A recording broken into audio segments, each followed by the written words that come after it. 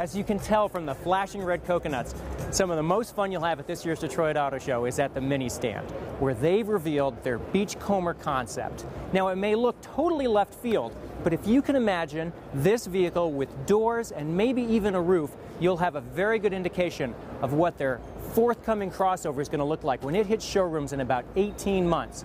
It'll have 4 doors and it'll even have 4-wheel drive, broadening the brand's appeal beyond their core demographic. The other really interesting thing is this is actually part of the brand's heritage as well. 40 years ago, they had an off-road capable vehicle. It was called the Mini Moke, and they were one of the first companies to have something like this available. I can tell you, I'm really excited to drive it when it comes out, and so is Sharkey, right?